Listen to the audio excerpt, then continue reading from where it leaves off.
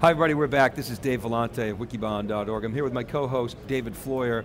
This is the Virtualization Backup Spotlight. It's a sponsored segment by EMC's Backup and Recovery Group, BRS. And David and I are going to set the tone before we get in. For the next hour, we're going to be digging into backup as a service, how virtualization generally and VMware specifically have changed backup, what the imperative is for IT, shops, IT environments, CIOs, action items for CTOs, and the like. David, thanks very much for joining me.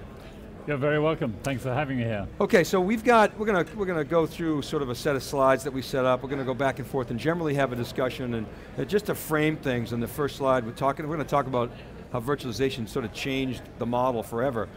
You were in the keynotes this morning, and backup didn't get a lot of lip service, did it? We didn't hear anything about backup. A little bit on HA and maybe disaster recovery, but that side of things. But not much on, really, like you said, nothing on backup specifically, but virtualization changed everything, so much. Including backup. We always talk about storage. Pat talked about the I/O blender effect, but he didn't talk about how it stresses backup. So I wonder if you could review for the audience how virtualization really changed backup. Yeah, and it changed it because instead of having just one machine to back up, you had 10, 15, 20 machines to back up. So you and they were virtual. And they were virtual. Yeah. They were still machines. So the original mechanism was to actually go through each virtual machine and back it up as if it was a real machine, and that wasn't very effective.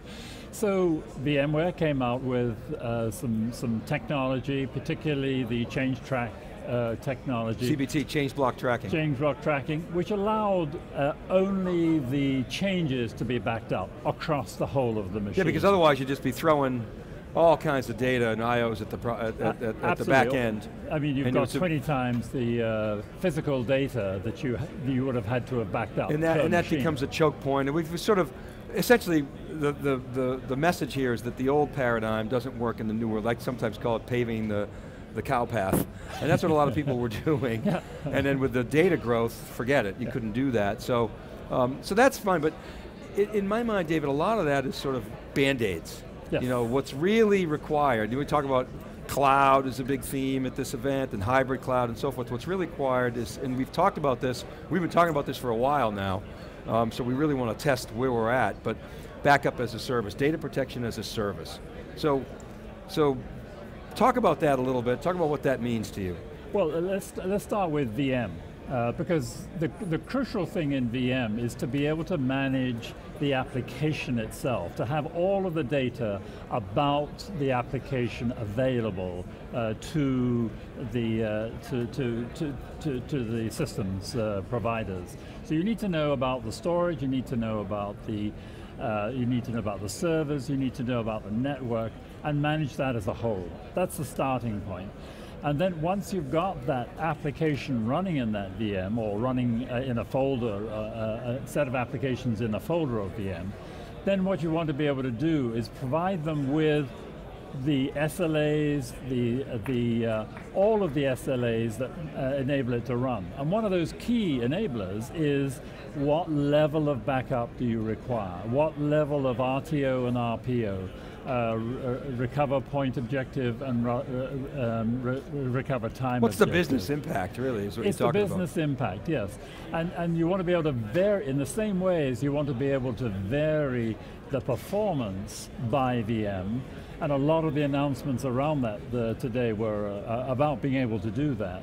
You need to be able to vary the backup by VM as well, so that you can really fine-tune and allocate the resources exactly where they're needed for the benefit of the business. Yeah, we've talked about this a lot. As a lot of organizations look at backup as a one-size-fits-all. Yep. They've got a single service level, independent of the SLA, independent of the RPO and the RTO, independent of the value of the applications. They look, here's backup, it's a bolt-on, we got to have backup, so here it is. Here's your service level, just use it.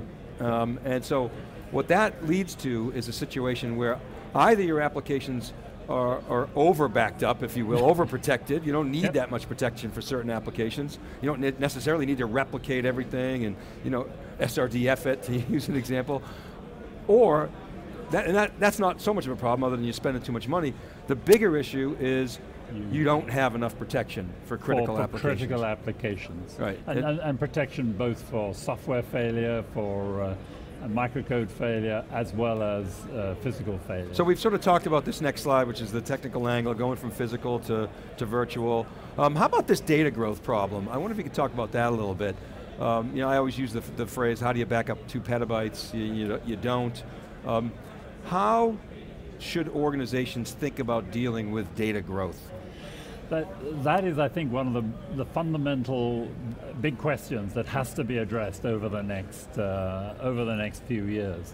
Because as you say, the data is growing, enormous amounts of data, and there are some characteristics about data which make that growth difficult from a backup perspective.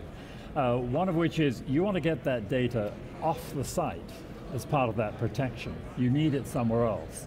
And if you've got it somewhere else, then it would be useful to take advantage of having it somewhere else as well, being able to take advantage of that data in another site. So the strategies have to take into account two major things. First of all, data likes to be close to data, and secondly, that you need to get that data protected as quickly as possible. The quicker you can get it off-site, the quicker you can get it to another location, the more protection that you have, the quicker the recovery is. So those two fundamental, almost opposite trends that are taking us there. So if we can provide solutions to that, and if there can be, for example, large-scale mega centers which can provide a combination of private cloud and public cloud, provide your own data there, and next to data from the public cloud, if we can provide that sort of architecture in offsite, then that could be a very strong way of providing added value to the organization from that backup data. So David, I want to go to the next action items for IT organizations. And I want to go through this fairly quickly because we don't have much time here, but the first one is that backup as a service, this is really sort of CIO action. Backup as a service should be a fundamental part of transformation strategies. I actually have to say I was disappointed not to hear more from VMware this morning about backup. It's a critical piece of the stack, of the ecosystem, and one that should be fundamental. It should not be thought of as a bolt-on. There was a little bit, to be fair to them, in the vSANs and in their ability to have alternative models for backing things up. So maybe that's an evolution of the thinking that is just sort of there and not necessarily explicit. But there's a lot of processes in place today that needs attention. Yeah. What do you make of this hybrid cloud? Where does backup fit into the hybrid cloud?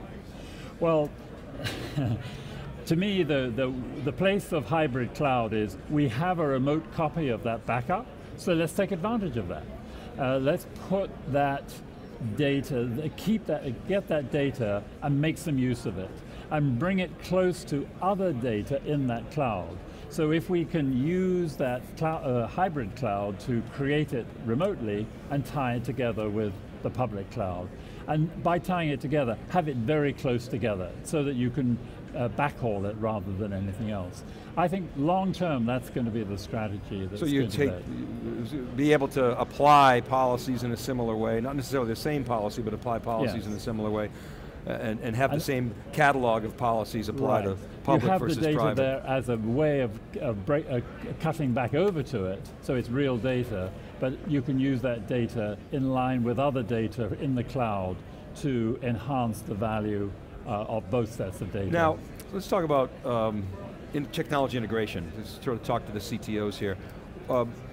We always say, from a strategy standpoint, think about your entire application portfolio, but you will see specific implementations by use case. You'll see VMware backup, you will see we're going to be at Oracle Open World in a couple of weeks, you'll hear a lot about RMAN, so there is a place for bespoke, tailored implementations, but from a strategy standpoint, you need to be thinking about backup across the application portfolio. Absolutely, I agree with that. Okay, and then the other one is organizational. What about the roles of the backup admin, the DBA, and application owners? How should those change and how are they changing? Well, if you can get to the application being the focal point, and the set of services behind the application provided in a much simpler way, you'll be able to get over to a much more of a DevOps type of organization by application, so that you can use that service, use those experts for an application and provide the storage, the network, the backup skills, all of those integrated in a few people for that particular application. All right, and then we're out of time, but the last two we have, so from a vendor management standpoint, you got to find a company who's going to actually be able to deliver on their backup as a service, their data protection as a service vision. I want to talk to EMC about that in the upcoming segment. It was here at VMworld in 2010 that Jim McNeil, who was at the time CEO of Falcon Store, put forth the vision of data protection as a service and the Apple Time Machine, but the company really didn't have the resources to execute on that vision. So that's one, and then from an asset management standpoint, you're going to have to rethink some of the processes around that you've hardened around backup. So David, thanks for coming on. You're going to be back a little later to interview some of the practitioners with me. So we've got the technologists from EMC coming up. We're going to ask them about their vision, and we got a couple of customers coming on, so keep it right there. This is theCUBE, we're live from VMworld 2013. We'll be right back.